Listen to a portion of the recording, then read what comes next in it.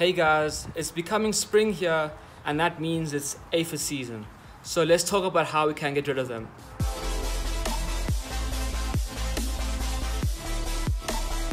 Hey guys, welcome back to the channel.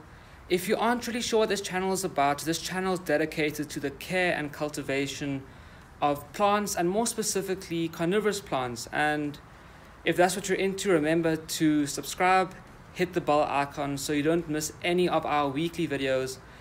And let's just jump straight into today's video.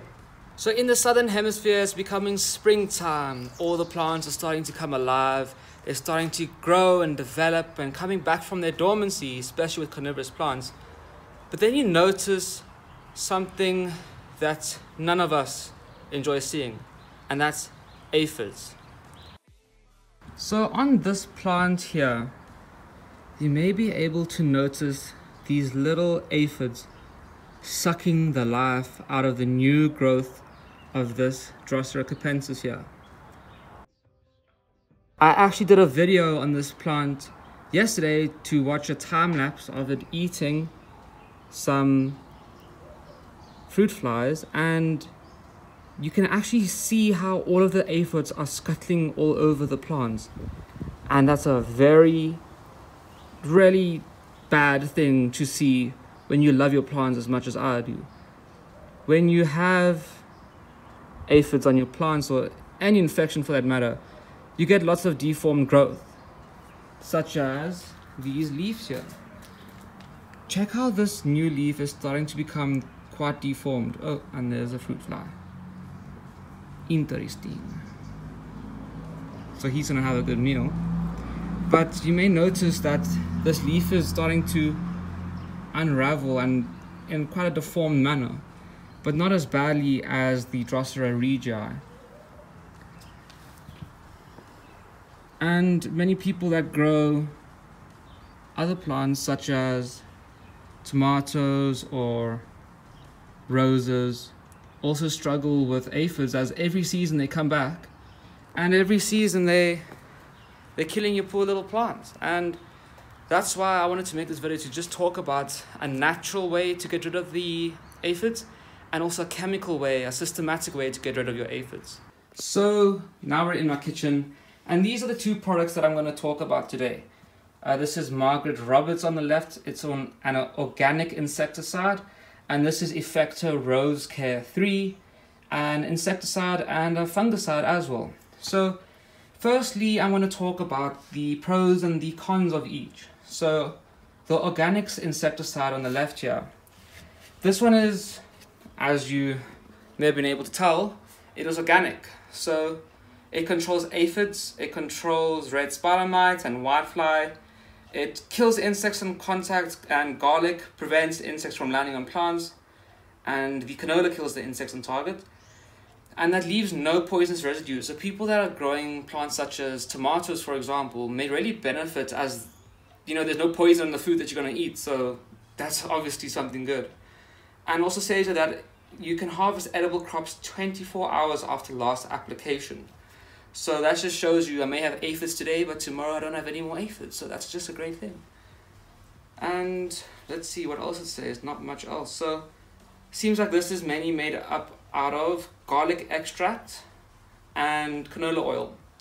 So the way that this actually works is that the garlic is a preventative measure for insects. It actually scares them away, as the insects don't like the smell of the garlic, just like a vampire. And the canola oil is actually what kills the insects. Insects have little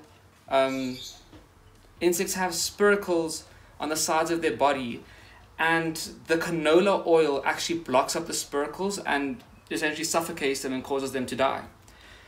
But an issue with the organic insecticide is that it makes a big mess out of your spray bottle. So this is my spray bottle, and you can't really tell on video, but it's very, very sticky. I think this is the best way to show you. So as I touch it, it just sticks on, and I can even scrape some of the residue off. So this is essentially what kills the insects, this sticky residue that goes into their spiracles and suffocates them. And it also gets stuck on your spray bottle just like mine. So that's why I don't really like using the organic one. I prefer to use the chemical one, or Rose Care Effecto one. And the great part about this Effecto is that it's actually safe for carnivorous plants. It's safe for herbs. It's safe for sensitive plants, just like carnivorous plants in the Drosera, which really get affected the most. But obviously you do not want to use this for plants that you will be eating, such as tomatoes, as this is systematic. It means that it goes into the soil, into the plant, and kills the plant. So the way that we're going to prepare this is essentially the same for the organic and the chemical method. The organic method, I'll just let you know, and you can follow along as I do the chemical method. It says here that you must have 15 moles or 20 moles to 1 liter of water. And in that it is 478 grams of garlic extract per liter and 478 grams of canola oil per liter. So the amounts of garlic extract that you have to the amounts of canola oil you have is exactly the same, so it's the same ratio. So you could really go out to the store, you could get some canola oil, shake it up in some water, and you have an instant way to kill some aphids. And if you want, you can get some garlic extract, add it in there, and just use that as a preventative measure. So you can use either one or both, and it works exactly the same as the way that we will be doing it with the chemicals. So this chemical method controls thrips, rust, aphids, black spot, red spider mite, and mildew. I'm sure that you can read as well. And the dosage is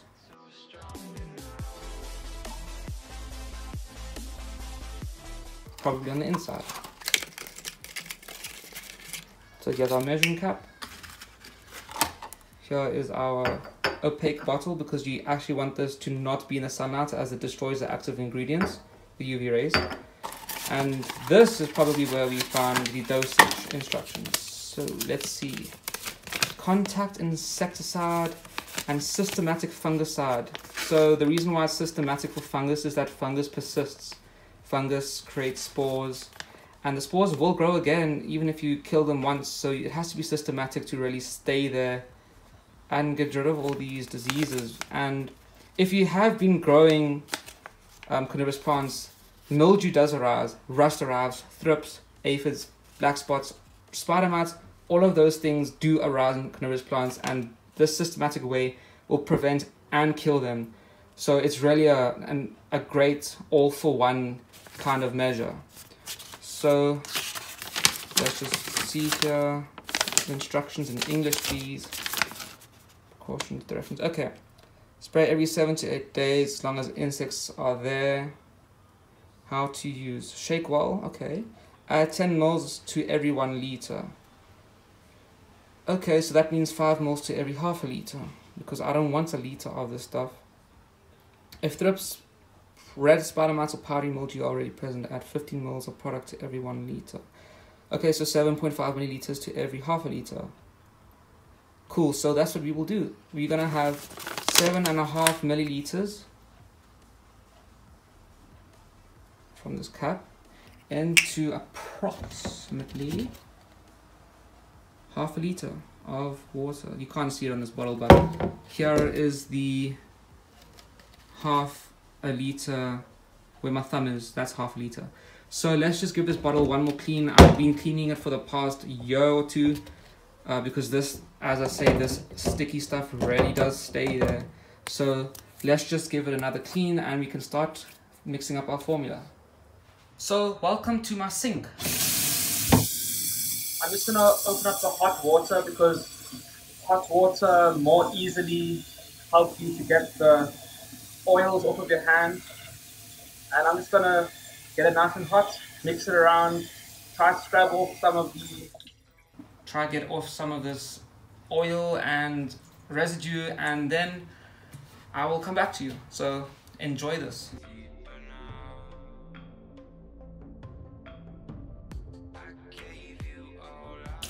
So even though I've been washing this bottle for as long as I can remember, there is still pieces flaking out, and it doesn't smell really good either, and you can see how much foam there is. So it just shows you that it's still contaminated with that canola oil and the garlic. So really, if you're growing carnivorous plants or herbs, things that you don't need to eat, I would definitely recommend a chemical method approach, an insecticide, fungicide, systematic version. But please, if you're going to eat the food that you are growing, use an organic method, because you don't want to injure yourself.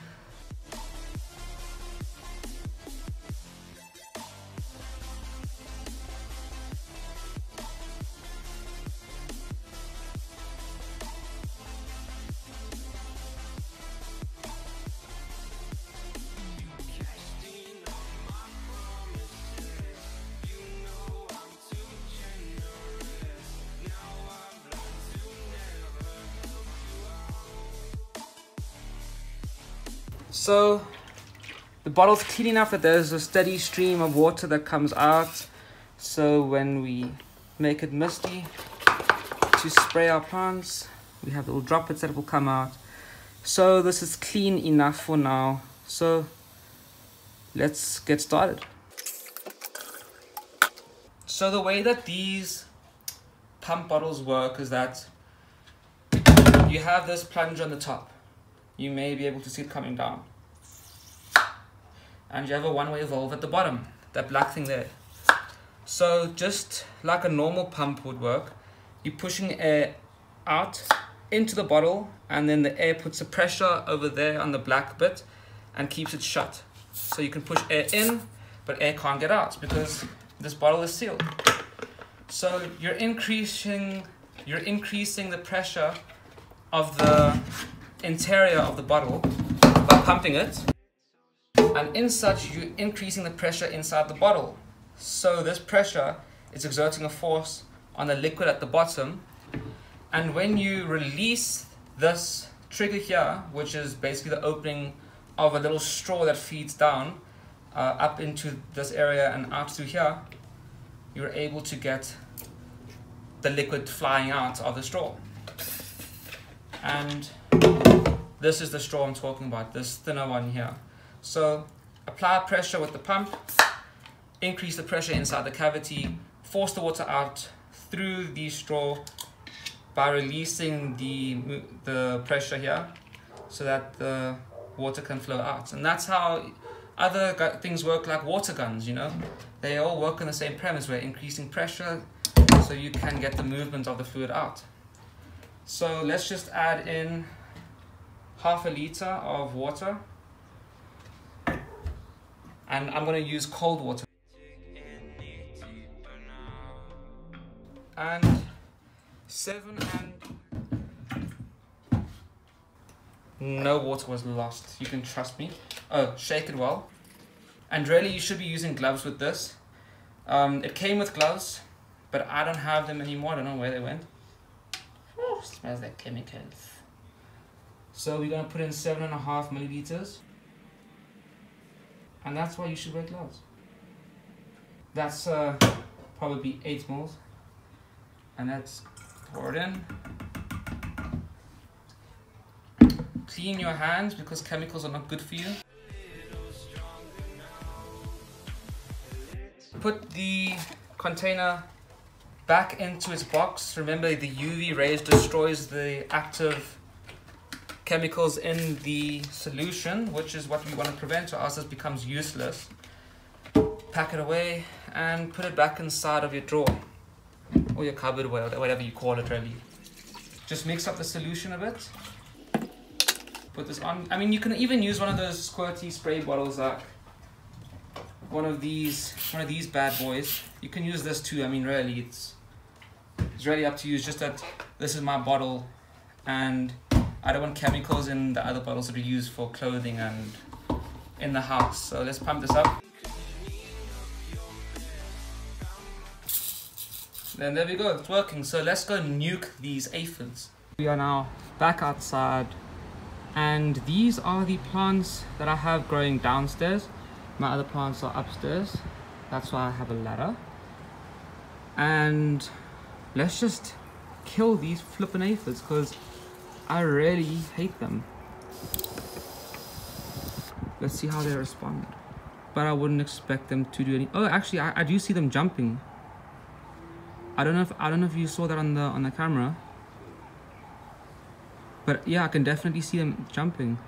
And maybe even springtails that are jumping around. Okay, well, let's set up the camera so you can watch me spray these better. One thing to note is that your Drosera, especially, will sulk. There's chemicals in here. I didn't check the ingredients, but there's most probably alcohols in there, and that causes the dew on the sundew to evaporate and becomes quite dry. So in that sense, the plant will sulk, but it's much better that the plant just not has dew for a couple days than letting it succumb to the death of aphids. So oof, look how many there are there. I'm not sure why you can see that. Let's kill them. They're definitely not happy. I'm literally watching them die.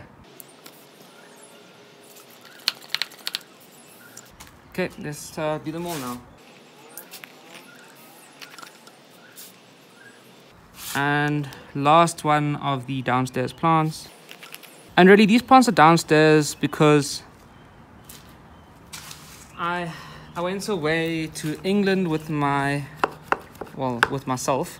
to see my family. And when I came back, there were worms in the soil of essentially all of my pots. So I had to replant them all, and I thought, hey, I have so many of these Drosera capensis, as most of us do. Let's do an experiment. Let's see how well they fare. So that's what all these plants down here are growing in. They're all growing in soil that has been infested with worms. So, and I mean, they're not doing that bad. Definitely these trays here, oh, you can already see them jumping around. All the springtails. Just focus on one spot and you can see them jumping. They're not happy. Springtails are pretty good for soils, but I don't really like them really for carnivorous plants, as they really they make little holes in the top of the median. I don't like how it looks, but they're really not that bad. But yeah, as I was saying, these pots here have Drosera binata, and many of them didn't actually survive, but there are some growing back. I mean, here's a baby binata, here's another binata, and where's the one that I saw? Oh, here it is, growing back right there. So it definitely seems like they can live in this soil that has had worms in it, but it's just an experiment. It's just to see what would happen. So please don't put your worms in your soil. I mean, the worms killed a lot of my plants, and yeah, don't do it. So I'm gonna go upstairs now. Wow, look at that.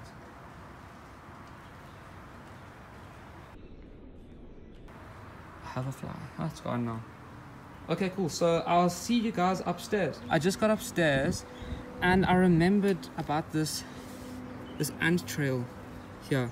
This ant trail's going down all the way down there and along this side here. And I noticed it yesterday, and I have a video on where they're actually going to, and I'll put that at the end of the video. And anyone that knows anything about ants, you can tell me what kind of ants these are and what you think they're doing, because I don't really know what kind of ants they are and I don't know what they're doing. So I'd really like to know why they're running around over here, so let me know. Hey guys, I'm back in the Highland greenhouse and it is very warm. You can see my glasses are really misty. It's the only sad thing about having a greenhouse is that your glasses go misty. But let's nuke these aphids in the greenhouse as well. So really, this is what I was talking about with the effects of aphids. If you can see here on this developing plant here, you can see some aphids on the back, and this poor plant is deformed. This is one of the newer leaves that have just come out, and you can see the exoskeletons, all these white spots, and it's really destroying the growth of the plant. And here we have powdery mildew, which comes every spring as well for the cephalotus. So we're gonna spray all of the plants here and kill all these aphids. So let's pump up the bottle.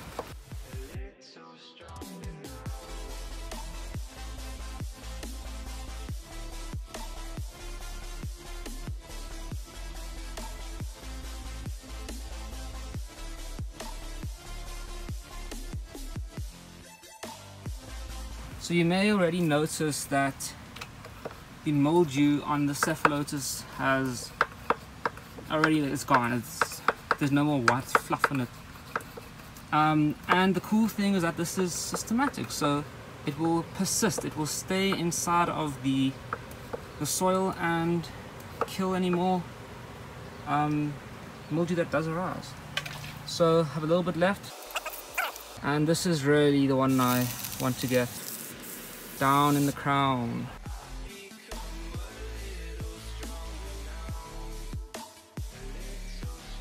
Okay, well, there's a little bit left. I don't want to spray on all of these plants here because they aren't really affected, and so really I got the Regii, which is the one I was really most concerned about. And let's go look at the temperate plants that are just outside the greenhouse back there. So we are now with the temperate plants outside. Here are our pygmy drosera, and they didn't really make demo this year except for the pulchella,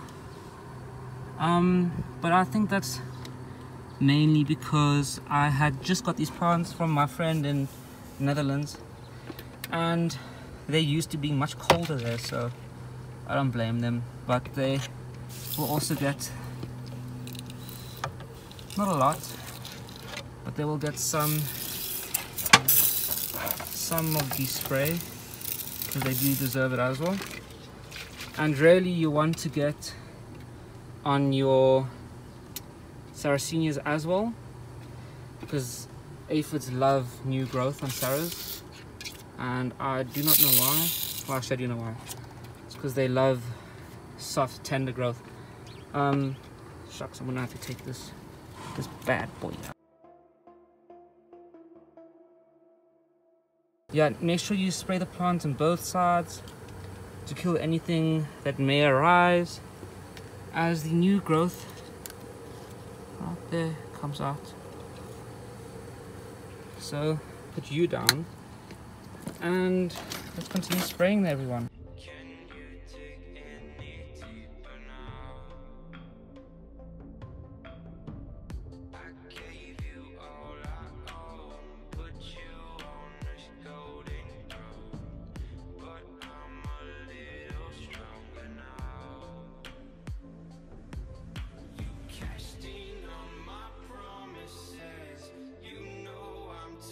Looks like half a liter was just enough for us.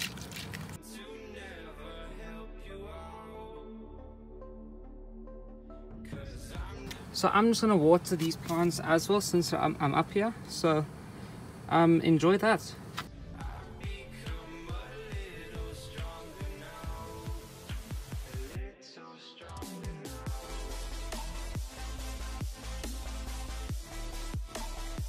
Sorry, the humidifier is in the background. So yeah, I've locked the plants up so they can't escape. This is our bodyguard here, so he doesn't let any of these small guys escape.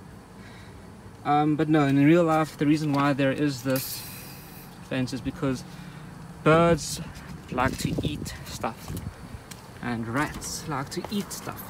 So I noticed that that little fence does help just keep the birds out. And this is the view from the top of my roof. But I'm gonna catch you guys inside now. So guys, we're back at the watering hole. And remember, wash your hands. Don't need to wash your bottle because you need to reapply the insecticide about once every week. So I'm not going to clean this out because there's no real point. And it is finished. I mean, we literally finished it. That's all that's left. So I'm going to put this to the side and we will reapply next dosage next week. And hopefully all the aphids are gone. I'm going to play the ant trail in the next clip and hopefully you enjoyed this video. If you did, remember to click on the like button and don't forget to subscribe, as every week I release a new video onto the channel. So please let me know if you know why these ants are walking around on the hose pipe and what they're doing. So thanks guys, see you next week.